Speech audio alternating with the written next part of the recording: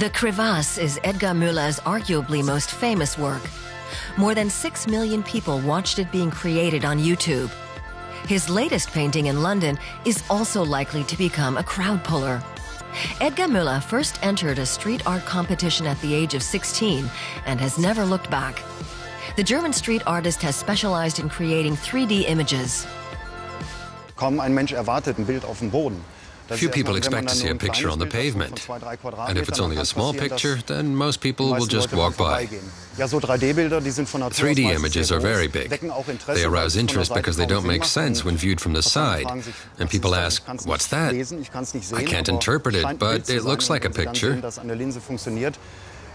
when they look through the lens, there's this big aha effect. And that means people spend longer looking at the picture.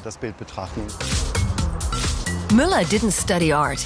He taught himself the basics of 3D painting. To create the illusion of three-dimensionality in his new work, Evolution, he created a number of lines running across the picture with the help of ropes. They all come together at a set point, the central or vanishing point.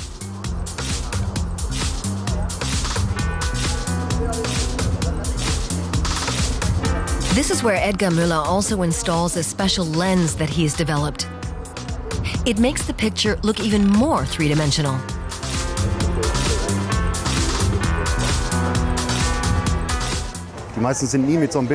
Most people have never come across a picture like this. They don't know where to stand. The lens attracts them to the right spot right away and enables them to see the whole picture, the whole scene immediately. It's a 180-degree lens.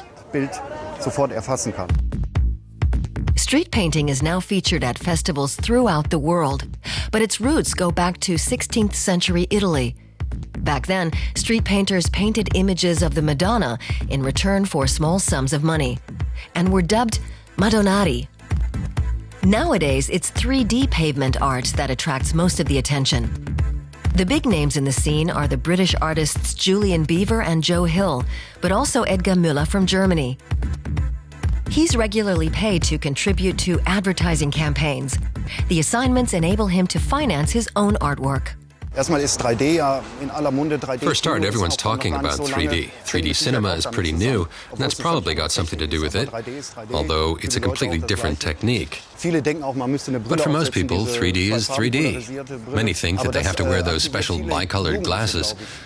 But for young people, it doesn't have this kind of dusty Rembrandt replica feel. It feels modern. But this artistic genre involves battling with the heavens. Time and time again, rain has destroyed his work. If the paint, in this case household emulsion, isn't completely dry, a downpour will wash away parts of the 8 by 18 meter square painting. It's exhausting.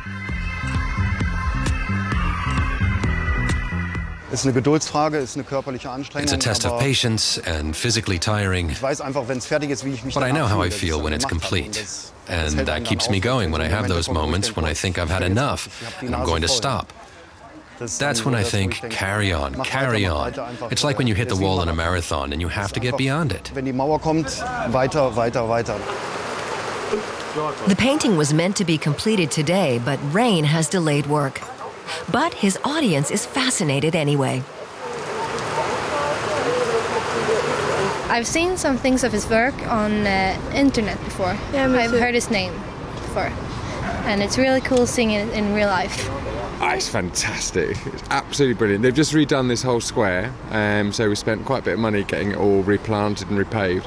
So to have something like this down, especially for the Olympics, is brilliant. Really, really, really excited. Can't wait to see how it turns out. I know today was meant to be the unveiling of it, and obviously the weather and the elements have got the better of us. And he keeps on painting over it as well, which is what's so upsetting for him, but it's not going to dampen his spirits. Thanks to a lot of willpower and long hours, Edgar Müller manages to finish his work just one day late. You can see Evolution in London's Portobello Road until the end of July.